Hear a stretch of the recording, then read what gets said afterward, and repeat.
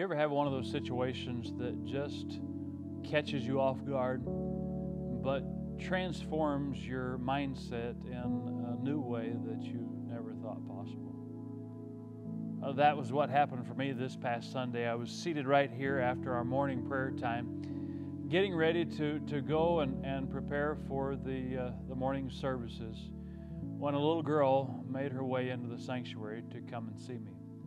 Apparently, she had been wanting to see me all week and missed me on Wednesday night at our core group. But the moment that she was dropped off at the church, she asked where I was and made a beeline to the sanctuary to ask me a question. As you know, we have been praying and partnering with Hope Center Ministries to start a drug and alcohol rehab center right here in the city of Temple. And thanks be to God, 2 months ago in December, we were able to open that center and currently have 13 residents in which God is transforming lives and making a significant impact. Well, this young girl and her family, her siblings, have heard the testimonies, the prayers, and the celebrations of God working through this ministry over the last year and a half. And so she came with this question. She said, Pastor Darin, if my daddy came to this church, would he be able to go to the Hope Center? I shared with her that absolutely we would love to have her dad be a part of that ministry, and we would be praying that maybe God would open the doors for him to be a part of that ministry. And then she reached into her pocket and she pulled out this little bracelet. Obviously, it was a prized treasure of hers, and she said, I want to give this to you. I want you to take this and take the money from this and give it to our Hope Center. I hugged her and we prayed for her dad, and then I went back to my office to prepare for the morning. But I didn't do much preparing. I really just kind of sat there and clutched this bracelet and prayed for this little girl and prayed for her family, moved by her unbridled generosity, by her sacrificial love, and her heartfelt belief in a transforming grace of God. I went and shared this story with the guys at our Hope Center in our morning devotional. As I shared the story, as I passed this little bracelet around to them and shared her love for them and for this ministry, there was not a dry eye in the room. All of us had tears in our eyes, and we're very grateful for her generosity.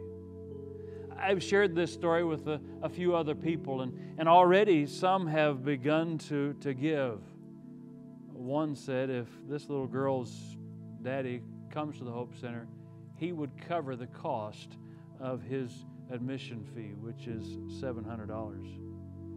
I began praying about that very thought and that gift and asked what ways could we take this sacrificial gift, this gift of unbridled generosity from the heart of a little girl who loves her daddy but also wants to help a ministry that is helping others. And so I began to say, Lord, how can we use this gift to get more than the value of this gift? She pointed out the little diamonds on the front of the bracelet, and she said, I know the diamonds aren't real, but I think it is gold, and maybe we can get some money for it. I began to ask God, how could we get the maximum benefit from this? So I felt the most important thing for us to do would be to share this story. So here's what I'd love for you to do. I'd love for you to share this story with someone else.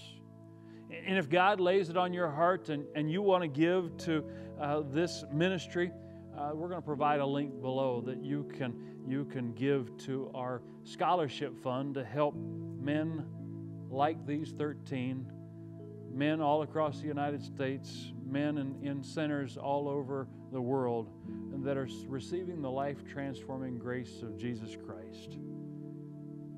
But would you pray? Would you pray for this little girl and her family?